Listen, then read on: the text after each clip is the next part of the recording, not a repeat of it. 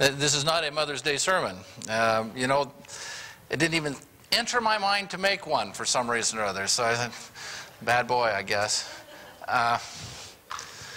But what I was looking at the bulletin, and the pastor's sermon that he put in here was A Precious Gift.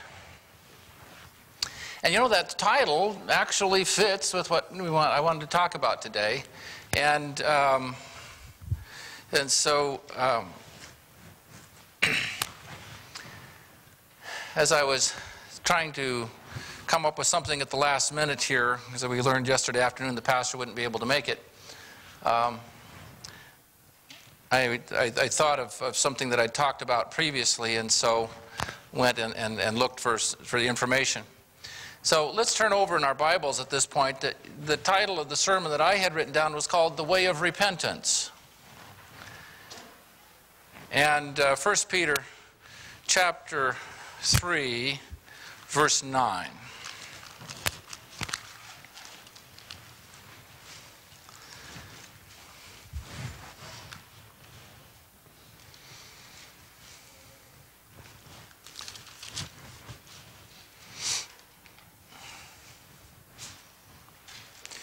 You know, I've got the wrong text. Where is it? What's that?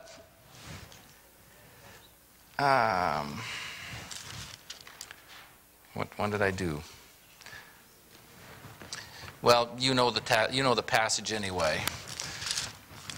I can't remember where it's found at the moment. I'm sorry. It's 2 Peter. I'm sorry. 2 Peter chapter 3, verse 9. Change that on my note. Okay, 2 Peter chapter 3, verse 9 says, "The Lord is not slack concerning his promise, as some men count slackness, but is long-suffering to usward, not willing that any should perish, but that all should come to repentance." You know, and throughout the Bible record, if you read your Bible from front to back, and you read through the Old Testament, you read through the New Testament, God's messengers and his prophets, the prophets to his people and to the world, were repeatedly calling God's people to repent of their evil deeds, to repent. You know, the Bible says that John the Baptist preached repentance and baptism. And in Matthew 4, verse 17, it talks about Jesus when he came back out of the wilderness from the 40 days. It says, "From that time Jesus began to preach and to say, 'Repent, for the kingdom of heaven is at hand.'" Jesus preached repentance because God wants all to come to repentance and be saved. He doesn't want any to perish for lack of repentance. You know, even in the book of Revelation, at the very end, Jesus is calling for his people to repent. So let's turn in our Bibles to Revelation chapter 3. You're familiar with this one because it's the message to Laodicea. Chapter 3, beginning with verse 14. "And unto the angel of the church of the Laodiceans write, These things saith the Amen, the faithful and true witness, the beginning of the creation of God. I know thy works, that thou art neither hot nor cold. I would that you were hot or cold. So then, because thou art lukewarm and neither cold nor hot, I will spew thee out of my mouth. Because thou sayest, I am rich and increased with goods, and knowest not that thou art wretched and miserable and poor and blind and naked. I counsel thee to buy of me gold tried in the fire, that thou mayest be rich, and white raiment, that thou mayest be clothed, and that the shame of thy nakedness do not appear. And anoint thine eyes with eye salve, that thou mayest see."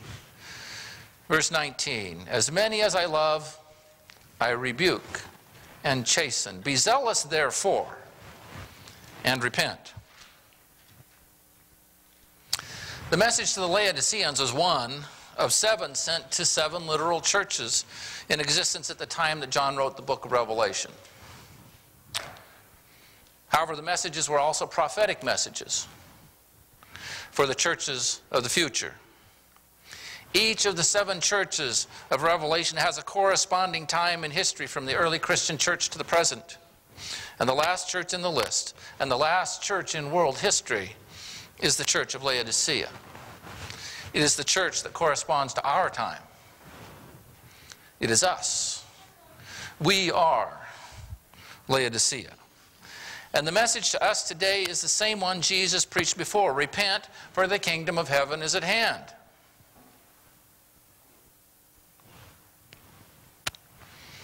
This letter is to us. It's to God's last day church. It's to me. It's to you. And verse 19 says that Jesus loves us. Even after he's just described all of our failures. It says that he loves us enough to do something about it. He rebukes and he chastens. You know, in the past, the phrase, be zealous, therefore, and repent, had in my mind, in my thinking, always been motivated by the rebuking and the chastening. But now I'm not so sure. Now I'm thinking that the fact that Jesus loves us should be the true motivator. Because he says, as many as I love, I rebuke and chasten. Because Jesus loves us and because of what he has done for us and because of what he is doing for us, we should be zealous and repent. I need to repent. You know, I come to church every week on Sabbath. I stand up here, I teach a lesson, I'm on the church board, I preach occasional sermons, I dress well, and I'm respectable. To all appearances, most of you probably think I have little or nothing to repent of. From my perspective, I feel like I'm struggling in isolation because when I look at all of you people, I see people who seem to have their spiritual lives in order, and they don't need to do any repenting either. So I see saints. But if you're like me, we deceive each other, and we hide behind our smiles and our good deeds and our smooth talk. Jeremiah chapter 17, verse 9 says, the heart is deceitful above all things and desperately wicked.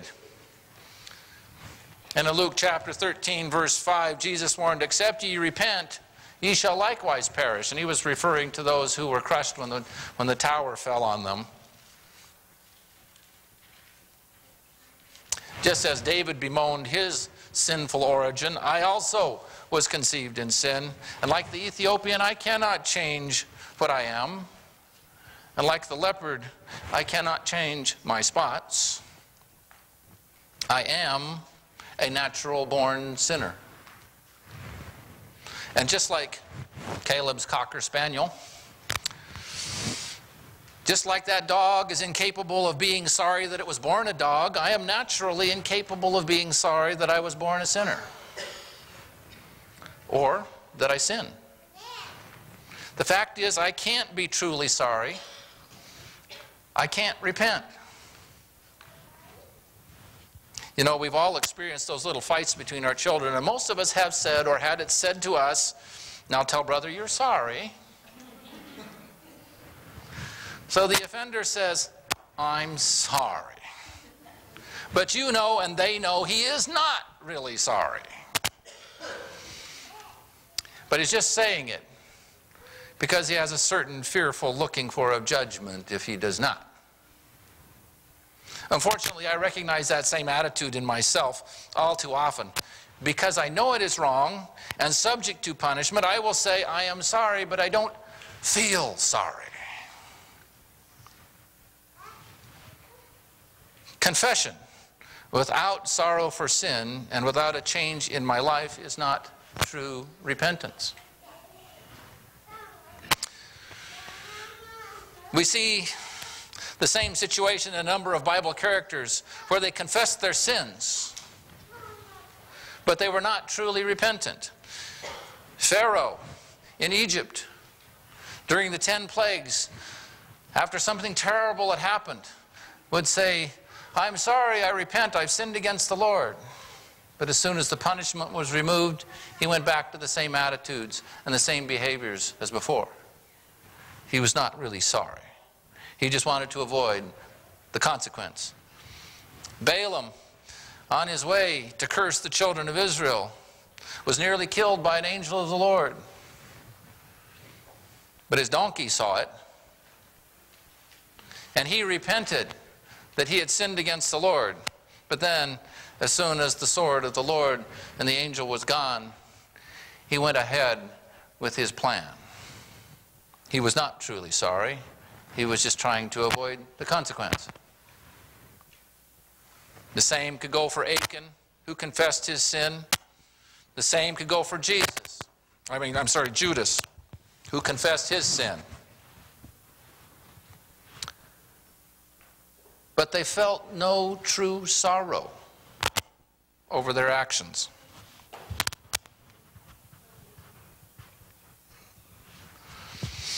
They only feared the judgment. True repentance requires sorrow for sin and a turning away from it. I need to, and you need to become sorry for our sins. I just can't be truly sorry no matter how hard I try. I just can't make myself do it. I can do nothing to change my condition. But praise God, the situation is not hopeless. I don't have to try to summon up repentance because, why? It's the gift of God. In Acts chapter 5, let's turn over to Acts chapter 5. Acts chapter 5, verse 31.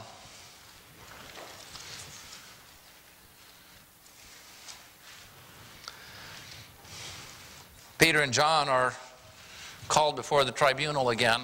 We were kind of talking about them in Sabbath school this morning. In verse 31, he's talking about Jesus, and he says, "Him hath God exalted with his right hand to be a prince and a savior, for to give repentance to Israel and forgiveness of sins." I don't have to work at mustering repentance. I can't earn it. I just have to come to Jesus and ask for it, and he gives it freely. But there is a process. You know, in Steps to Christ, page 26 says, "The Bible does not teach that the sinner must repent before he can heed the invitation of Christ. He says, 'Come unto me, all ye that labor and are heavy laden, and I will give you rest.' Matthew 11:28. It is the virtue that goes forth from Christ that leads to genuine repentance. Peter made the matter clear in his statement to the Israelites when he said, "Him hath God exalted with his right hand to be a prince and a savior, for to give repentance to Israel and forgiveness of sins." We can no more repent without the Spirit of Christ to awaken the conscience than we can be pardoned without Christ. Close quote for Steps to Christ there. Even though repentance is a gift, we must still receive it and accept it. So we need to learn how to do that. How does God give us the repentance we so desperately need? Paul wrote in 2 Corinthians chapter 7, verse 10, "For godly sorrow worketh repentance to salvation, not to be repented of." He also asks in Romans chapter 2, verse 4, "Despisest thou the riches of his goodness and forbearance and longsuffering, not knowing that the goodness of God leadeth thee to repentance?" Not only is repentance a gift of God, but he also leads us to repentance.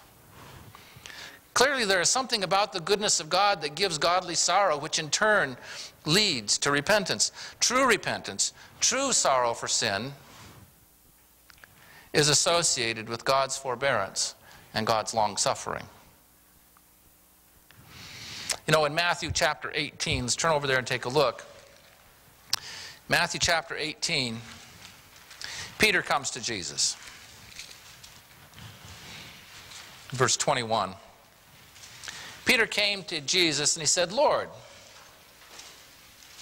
how how oft shall my brother sin against me, and I forgive him? Till 7 times? From what we hear, the Pharisaical standard was 3. Peter was going way above and beyond the requirements of the Pharisees in his generosity and being willing to extend forgiveness 7 times.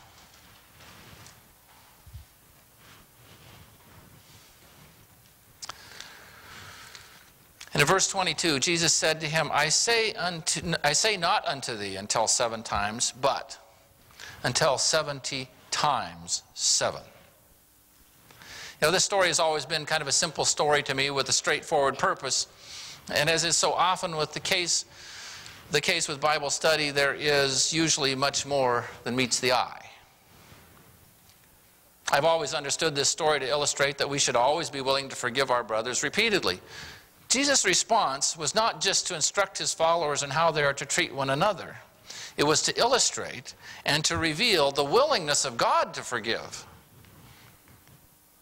over and over and over again until all possibility of keeping count is lost.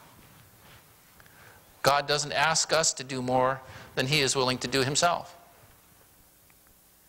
You know, and by using that figure 70 times 7, Jesus was clearly referring to another 490 in Scripture. He was calling to mind that 70-week prophecy of Daniel in which 70 weeks or 490 years were set aside as a probationary time for Israel to come to repentance. He was willing to forgive until his people refused to accept it any longer. Until his forgiveness could no longer inspire any response of contrition in them, until they actively rejected his forgiveness. You know, and since Hannah isn't here, I'm going to use her in an illustration.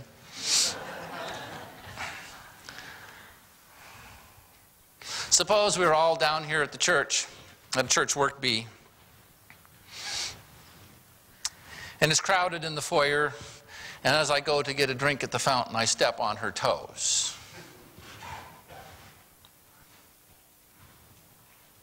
When she squawks, I say, oh, I'm so sorry. I'm sorry. I didn't mean to do that. Later, while passing in the hallway, I step on the same toes again. Her yelp of pain brings instant apologies from me as she hobbles off. A 3rd time, I step on the toes again. A 3rd time, I apologize. The 4th time, I step on her toes. Her angry response goes something like, knock it off, John. If you do that again, I'm going to punch you in the nose. And I can hear Hannah saying that. But I say, I'm really, really sorry. To which she replies, if you were really sorry, you would watch where you're going and stop stepping on me. And see, we didn't even get to 7. The same times of forgiveness that Peter proposed. But God's forgiveness extends beyond 7 times, and no matter how many times we step on his toes, he will forgive. That is good news. If I unintentionally offend someone, I expect to be forgiven. After all, I didn't mean to do it, but after the 7th time, or even the 4th time, I can no longer expect anything. All I can expect is an angry rejection. It is nothing but pure mercy and grace if I continue to receive forgiveness after 4 times, after 7 times, after 270 times, up to 490 times. Only mercy and grace. And that is what God offers. Undeserved, unearned forgiveness over and over and over again. This is the goodness of God. This is his long suffering. This is his forbearance, which the Scripture tells us leads us to love him.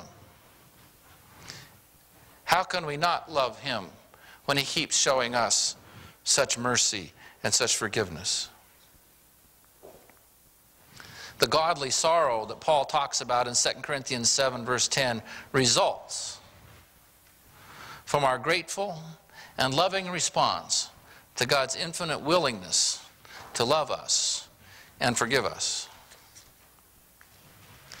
There are tales told about the training of royal children, and you've probably heard them. The king would assign a commoner to play with and to study with the royal heir. They would become friends. Yet when the heir misbehaved or failed to learn his lessons, it was forbidden to punish him, so the schoolmaster would punish the commoner in the place of the heir.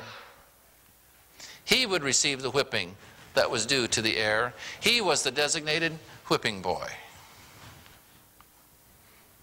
Now think of someone you love, someone close, a friend, and suppose that every time you sin, a big man with a stick representing the law came, and instead of punishing you, he beat your loved one until they were bruised and bloody at your feet. How many times do you think you would repeat that sin? Would you want to stop that sin? Certainly. You would want to stop the suffering of the one you love. And Jesus has become our whipping boy. Jesus has volunteered to take the beating for us. He did take the beating for us. Isaiah 53 verse 5 tells us that. It's the great famous chapter on the Lamb of God. It says, He was wounded for our transgressions. He was bruised for our iniquities. The chastisement or punishment for our peace was put upon Him. And with His stripes we are healed. He not only took our beating, but He took our death as well. When we see the suffering of Jesus because of our selfishness and sin, how can we help but be moved to sorrow for our sin? Not because we fear the punishment, as did Judas and Achan and Balaam, but because we love Him. Because we love Him out of gratitude for what He's done. Do we love Jesus enough to want to stop sinning?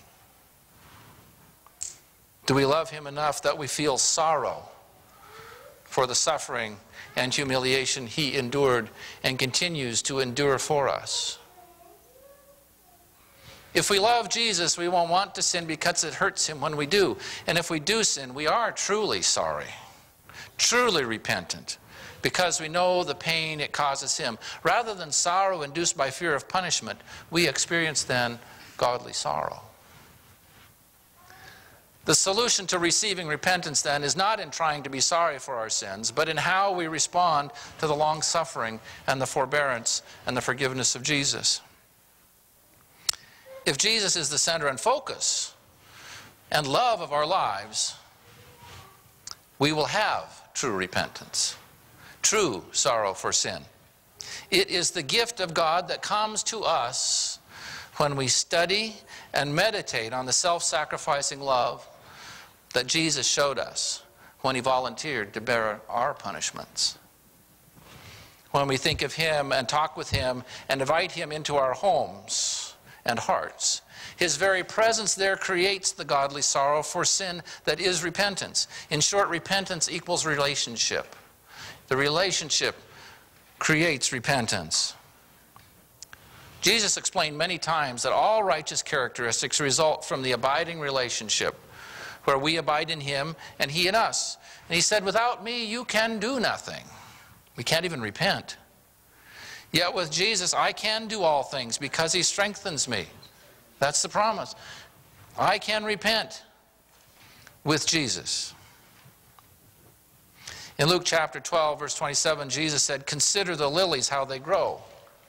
They toil not, they spin not. And yet I say to you that Solomon in all his glory was not arrayed like one of these. What did the lilies do?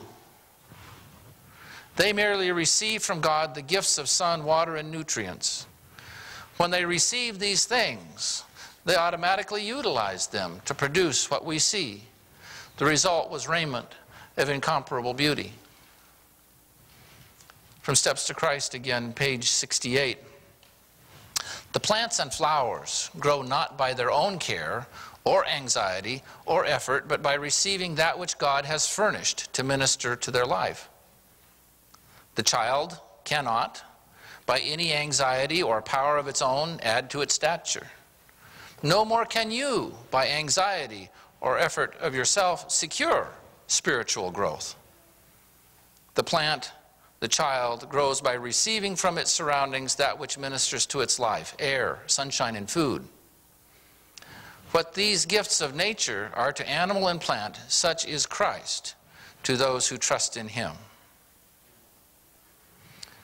The next page, our growth in grace, our joy, our usefulness, all depend upon our union with Christ. It is by communion with him, daily, hourly, by abiding in him, that we are to grow in grace. He is not only the author, but the finisher of our faith. It is Christ first and last and always. He is to be with us, not only at the beginning and the end of our course, but at every step of the way. David says, I have set the Lord always before me. Because he is at my right hand, I shall not be moved.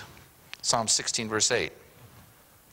So if we go back now to our passage in Revelation chapter 3, the message to Laodicea. The call to Laodicea is to be zealous and repent. As members of Laodicea, of what do we need to repent? Do we need to repent for being wretched and miserable and poor and blind and naked? No. These are natural conditions that are not our fault. The problem is that we don't see that this is our condition. Until we can see our condition, we cannot repent. And why don't we see our condition? Where is Jesus in this message? In this message to the church at Laodicea? Verse 20. Where is he? He's outside the door. Behold, I stand at the door and knock, he says. He's knocking to get inside. And what does he promise will happen if he is allowed in? If any man will hear my voice and open the door, I will come into him and will sup with him, and he with me. He will eat with us if he is allowed in. He who is the bread of life, he who is the water of life, he who is the word of life and the light of life. When the door opens and our eyes behold him, when we see him, then we see how impoverished we are compared to him, and we see what great love he has for us. Here we have the King of the universe stooping to share his time, his food, his raiment, his life, his kingdom with us.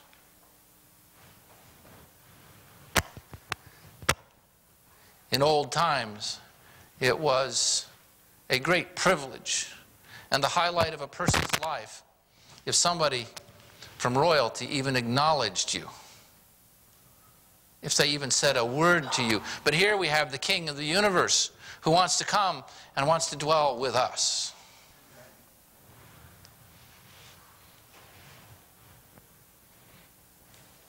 All the failings of Laodicea are supplied and remedied by the entry of Jesus into our hearts. He even gives us the repentance we need to overcome our sins when we let him into our hearts. We need to come to Jesus. We need to invite him into our hearts, and when we do, he will give us all those good gifts, all those good gifts of grace, the gold tried in the fire, the righteousness and the raiment, the eye salve, and repentance. For us to have sorrow for sin and to have victory over it, we must know Jesus. We must keep our attention focused on him. Steps of Christ, page 88, says, if you would become acquainted with the Savior, study the Holy Scriptures. Are we reading our Bibles? The way to receive this gift of repentance is to daily seek Jesus, and this can only be done through the reading of the Word and daily conversation with him. Don't leave him standing outside your door. He is the one who was beaten bloody for you. He is the one who went to your execution for you. He is the one who gave everything he had for you. Don't be so ungrateful that you won't even let him into your home and your heart. Invite him in and receive from him true repentance inspired by gratitude for what he has done for you. Behold the Lamb of God who takes away the sins of the world, the sins of Laodicea, my sins and your sins. Be zealous, therefore, because of the great love that he has shown for you. Open the door, see his scars of love, and repent. Let's bow our heads. Father, this is a hard thing for us who are so proud.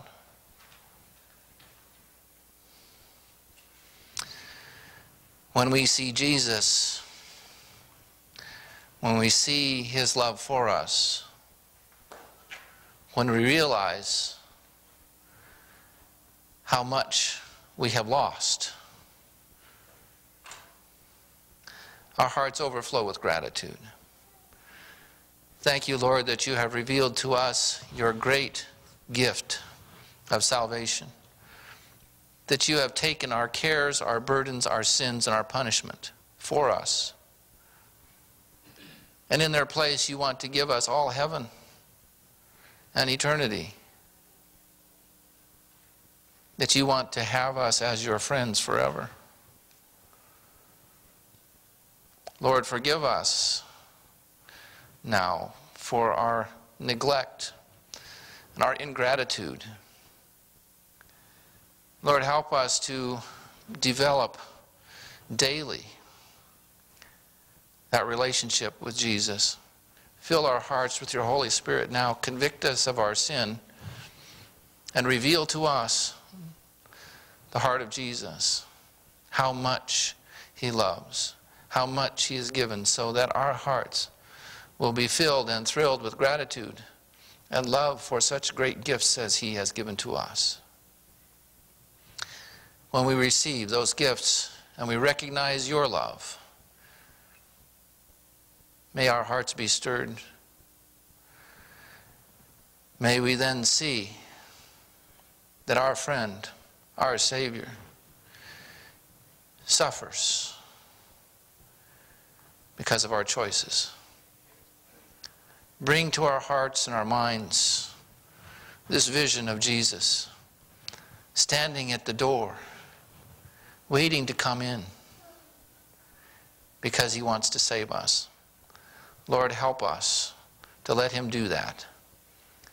Today we want to invite Jesus into our hearts. Give us true repentance, a true sorrow for sin that makes it hateful because of what it does to Jesus, not because of a fear for the earned consequence. Lord, we see Jesus bruised and bleeding for us, a love we cannot comprehend. Now fill our hearts with that response, is our prayer. In Jesus' name, amen.